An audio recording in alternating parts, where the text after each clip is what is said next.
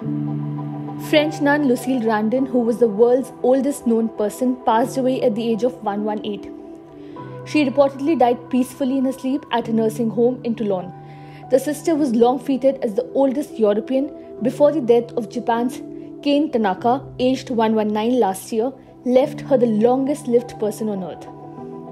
The city's mayor, Hubert Falco, announced the news of her death on Twitter, writing that it is with immense sadness and emotion that I learned tonight of the passing of the world's oldest person, Sister Andre. The nun's spokesman, David Tavella, said that she died on Tuesday at 2 a.m. local time. There is great sadness, but she wanted it to happen. It was her desire to join her beloved brother. For her, it is freedom, Tavella said. Born as Lucile Randon on February 11, 1904, Sister Andre dedicated most of her life to religious service. She was born into a non-practicing Protestant family.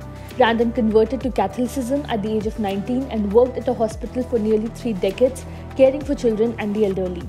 She became a nun at the age of 45 in 1944 when she joined the Daughters of Charity and took the name Sister Andre to honor her late brother. Randon was born in the year New York opened its first subway and when the Tour de France had only been staged once. She worked as a governor and tutor before entering a convent in 1944, aged 40.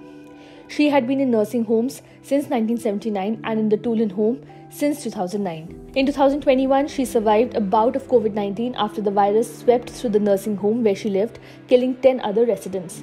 Before becoming a Catholic nun, she looked after children during World War II and then spent 28 years caring for orphans and elderly people at a hospital. When she turned 118 in 2022, the nun received a handwritten birthday note from French President Emmanuel Macron, the 18th French president of her lifetime. There have also been 10 different popes presiding over the Catholic Church since she was born. In 2020, Randon told French radio that she had no idea how she had lived so long. I have no idea what the secret is. Only God can answer that question, she said. I've had plenty of unhappiness in life, and during the 1914-1918 war when I was a child, I suffered like everyone else.